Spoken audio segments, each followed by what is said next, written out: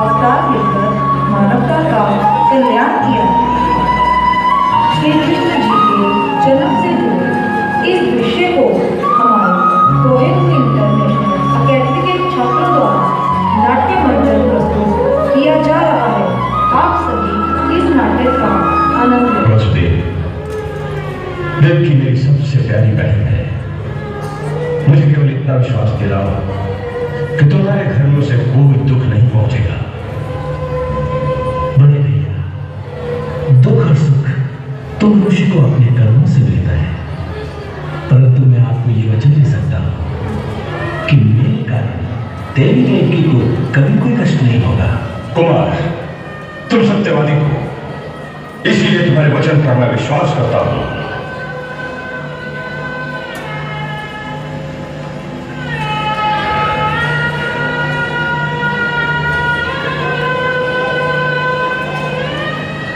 चलो देवकी, आज मैं तुम्हारा सारथी बनता हूं। तुम्हारा रथ चलाकर तुम्हें कुमार के महल तक छोड़ आता हूं। चलो बहन।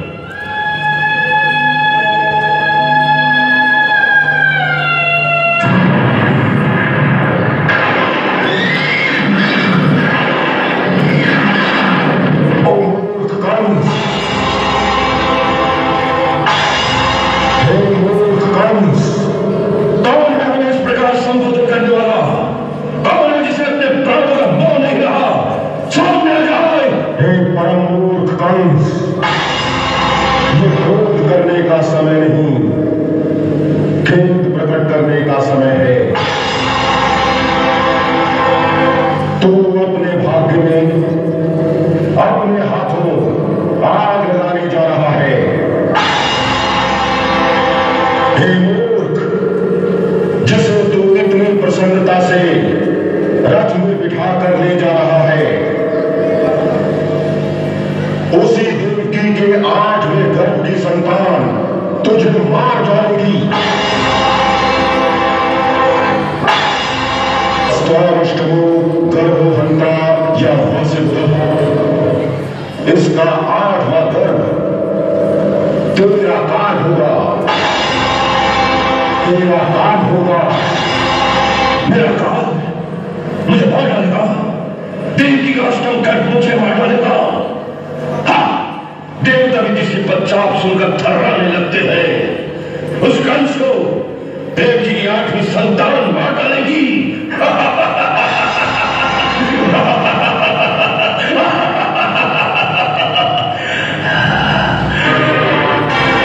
मैं अपने मृत्यु के मूल कारण को ही ध्वस्त कर दूंगा। और मेरी देवकी वो होगी उसकी 8वीं संतान।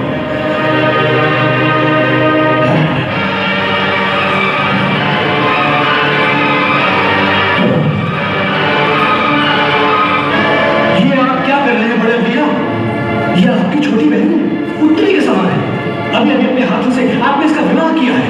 हट जाओ वसुदेव, मैं अपनी मृत्यु के मूल कारण को अभी मिटा देता हूं। यदि तुम्हें अपने प्राण प्यारे हैं तो मेरे सामने से हट जाओ। युवराज, यह मत भूलिए कि ये मेरी पत्नी है और इसकी रक्षा करना मेरा धर्म है। मैं अपने प्राण देकर भी अपने इस धर्म की रक्षा करूंगा। आप जो करने जा रहे हैं वो पाप है। आप जैसा शूरवीर ऐसा जघन्य कर्म कैसे कर सकता है? एक तो स्त्री, फिर आपकी बहन, ऊपर से नवविवाहिता, इसकी हत्या करना धर्म के विरुद्ध है। मनुष्य का सबसे बड़ा धर्म है अपने प्राणों की रक्षा करना। जब अपने प्राण संकट में हो तो मनुष्य अपने बचाव के लिए कुछ भी करे, वो धर्म नहीं होता। इसलिए जो मेरी मृत्यु का कारण हो सकती है वो जीवित नहीं रहेगी, क्योंकि कंस नहीं मर सकता। कंस कभी नहीं मर सकता। संसार में ऐसा कोई नहीं है जो कभी नहीं मरता।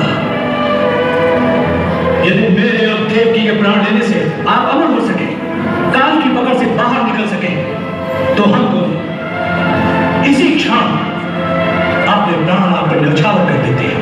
परंतु प्रकृति का यही नियम है कि जन्म लेने के साथ ही प्रत्येक जीव की मृत्यु भी जन्म ले लेती है, उसका काल निश्चित हो जाता है। इसीलिए आप जैसे शूरवीर को ऐसा जन्म नहीं करना चाहिए, जिससे संसार में लोक निंदा हो और परलोक में जाकर अनुगति प्राप्त होकर घोर नरक में जाना पड़े।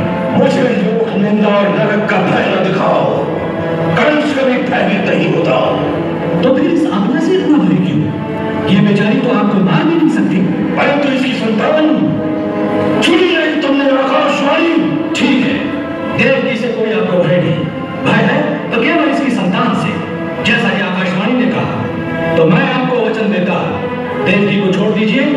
मैं महाराज शूरसेन का पुत्र वसुदेव प्रतिज्ञा करता हूं कि देवकी की प्रत्येक संतान को जन्म लेते ही मैं स्वयं अपने हाथों से लाकर आपको सौंप दूंगा।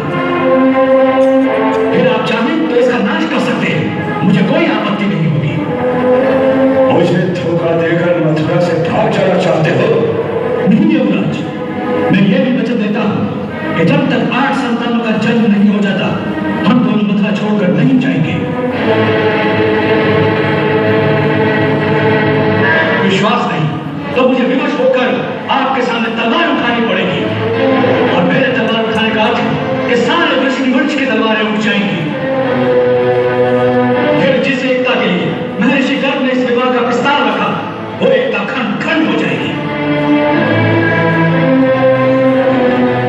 हमें इसका विश्वास कैसे हो कि तुम अपने वचन का पालन करोगे? 8 संतान तो बहुत दूर की बात है, इसकी परीक्षा तो पहली संतान के जन्म पर ही हो जाएगी। सारा संसार जानता है कि मैं कभी असत्य वचन नहीं कहता। मेरा विश्वास कीजिए बड़े भैया, मैं अपने वचन का पालन करूंगा।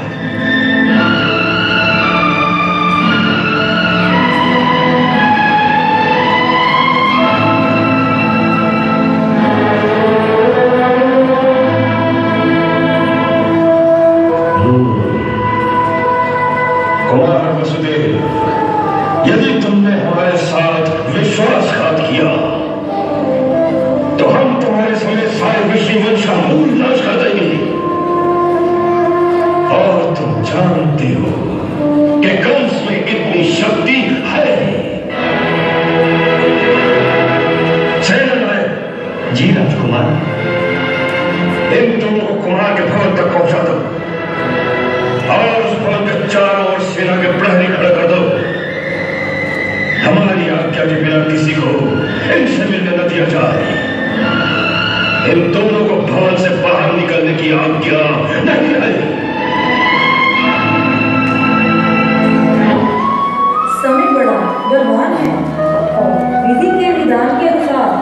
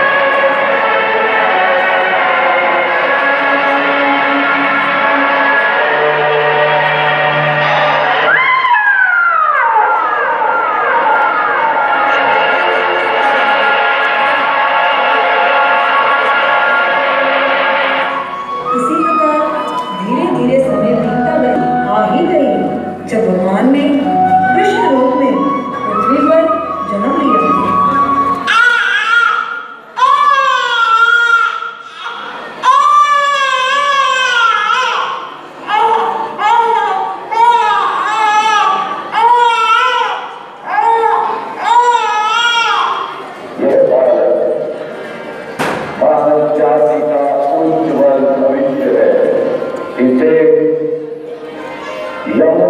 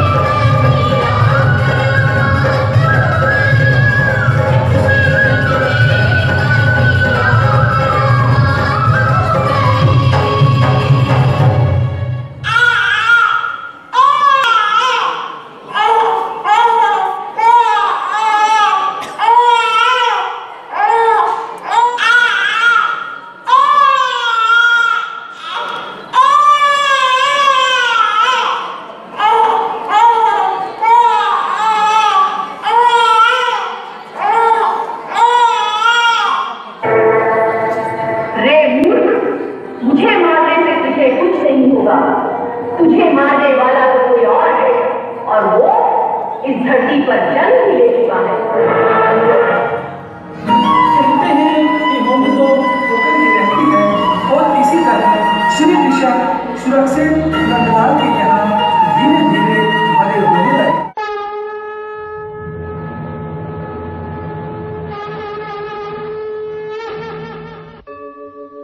यदा यदा हि धर्मस्य